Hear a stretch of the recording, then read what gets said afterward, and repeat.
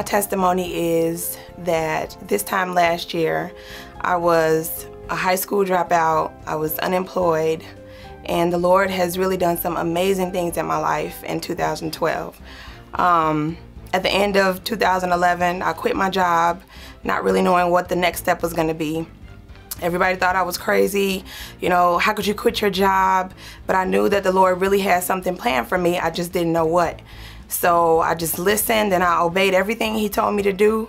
I ended up finally taking my GED test and I passed it with such a high score that I won scholarships. I'm now a college student pursuing my degree in accounting, and not only that, but the Lord has really blessed me.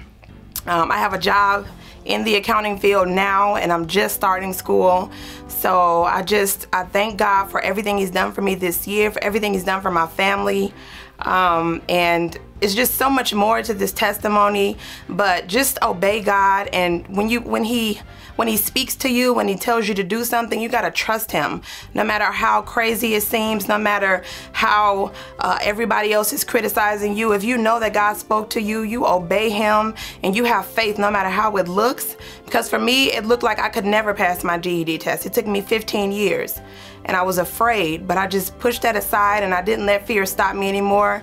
And I just pushed and I pressed, and now I have everything I desire. You know, I confessed that the Lord was going to give me the job I desire. I was going to be an accountant even when I didn't have a high school diploma. I said I'm going to be an accountant, and I kept confessing that, and I stuck with that no matter how it looked. And now I'm here. So I just thank God for that. He's blessed me and my family so much this year, and I'm looking forward to a great 2013.